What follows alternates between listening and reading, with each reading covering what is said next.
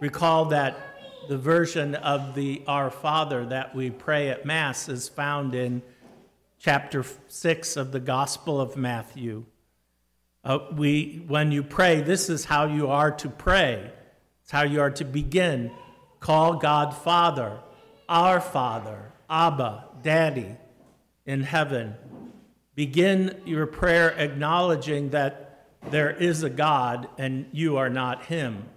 And that's the beginning of wisdom. That's the beginning of humility that allows us then to put aside our own ego and pride and our own plans and projects that might not be informed by the will of God, and instead humbly acknowledge God that his will be done on earth as it surely is done in heaven.